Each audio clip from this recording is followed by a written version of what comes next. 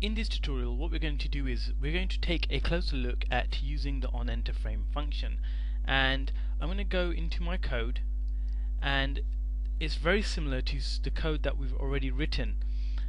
And what I've done is I've included a few more features. So I've still got my event listener with my keyboard event key down, so when we hold the spacebar down it should move down, and I've got a new event listener which is spin, and this is the onEnterFrame function.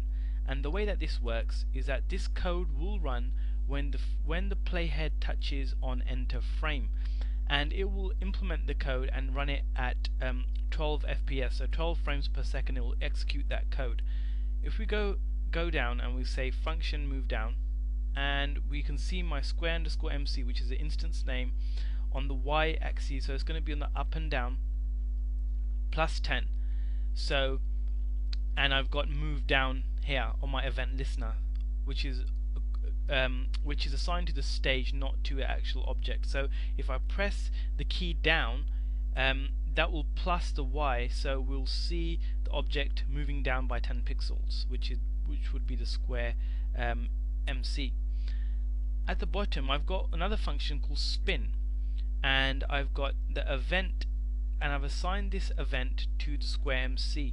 I've got dot rotation plus 45 pixels, so that's going to keep rotating 45 degrees, sorry, that's going to keep spinning round and round and round.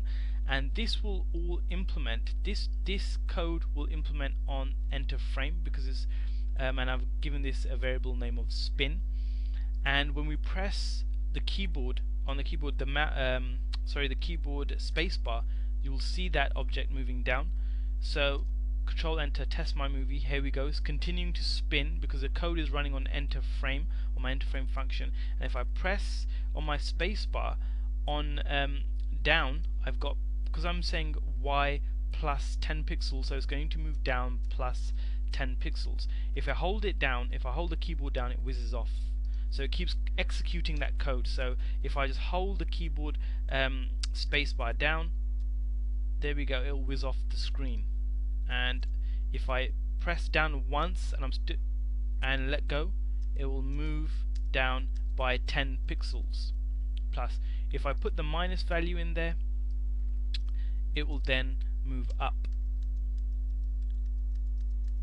Okay, now let's have a bit more fun with this. So what I'm going to do is we can reduce the angle, so it'll be 25, so it'll spin a lot more slowly. And this is running at 12 frames per second, so it's running quite fast. But I mean, if we put a different angle in 45, it'll spin a lot faster. I'm going to leave it to 45, and the next thing I'm going to do is on this bit, I'm just going to say square sq_MC, the instance name, dot x plus equals 10. So now what will happen is, hey presto, it's spinning and it's moving along this axis, along the x axis, and it's gone off the screen. And we'll show you that again. And it's moving by 10 pixels at a time. If I reduce that, say for example, if I say 4, and it'll move a lot slowly. Now at the same time, if I press down, if I press the space bar, you'll see it moves up.